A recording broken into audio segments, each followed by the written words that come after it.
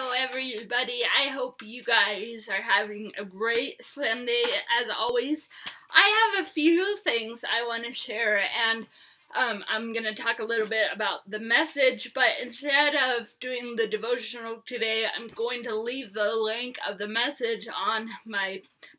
on the post so you guys can watch it, because it was so powerful and a lot. So it was Memorial Day, and before I get sidetracked, I'll read you what God gave us in prayer,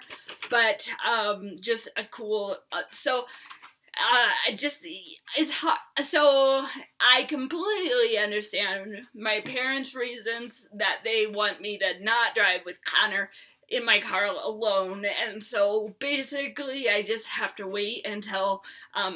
they are able to bring him and me to church. But they are at the property this weekend, which I'm glad that Connor gets time there. I guess he slept 2.5 hours for his nap yesterday at the property. But it's just like, I always just long for that time of being able to take him. So, and next weekend, he's gonna be, one of the things, and it's something that I'm so glad and thankful for, but if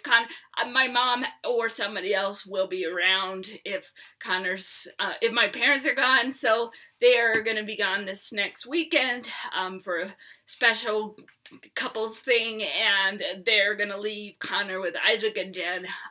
which I, again, completely understand, but it's like, so I know I will just have to be patient for when I can bring him to church, so hopefully in 3 weeks, but also God knows the desire of my heart, and I think in His perfect timing, then that will be the day that I'll be able to bring Connor with me to church. So, okay, something really cool, also side note, Sue's granddaughter, Zoe, was able to come and pray with us, and she is just precious. She's just full of the love of Jesus, and I am going to always be bringing my name book with me now, because I just love to look people's names up and prophesy over them and bless them. And so I got to do that. Zoe's name I looked up, and it was just a really awesome prayer time. So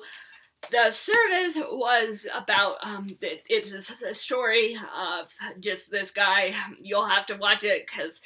he was a Navy SEAL, but he had this really strong faith, and like everybody was sobbing, weeping in the service, like everyone you could hear, even Greg, the men, the women. It was like just one of those that just, it's very powerful. So you guys can check out the link that I will put in this post. But I also, in conjunction with that, we were in prayer as Renee, Rhonda, Sue, and Zoe, and me, and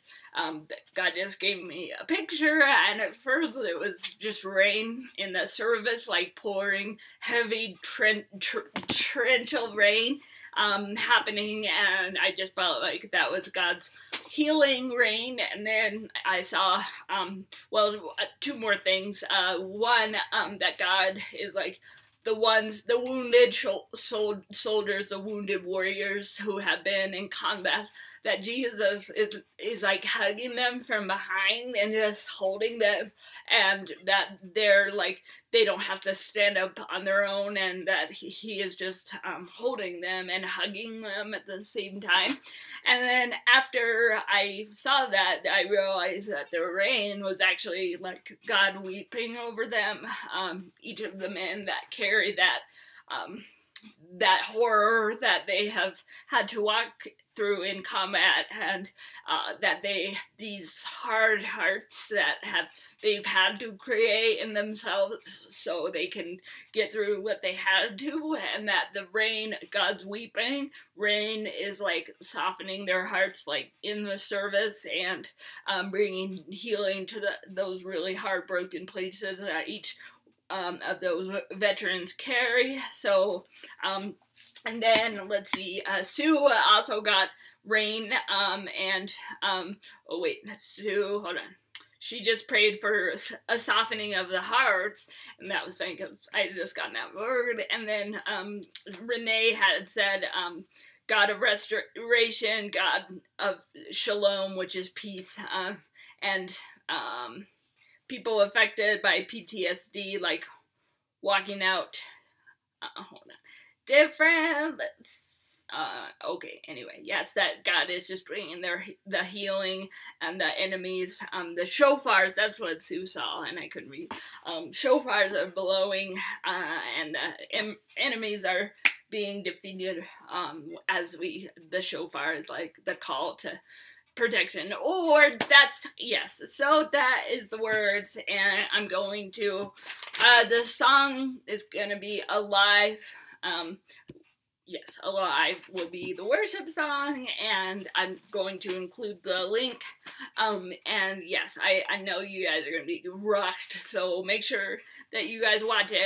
I think it's going about 30 or 45 minutes, so, but you'll get sucked into this guy's story, so I hope you all are having great Memorial Days, and I just declare a blessing over you guys, and just wonderful weekends with your families.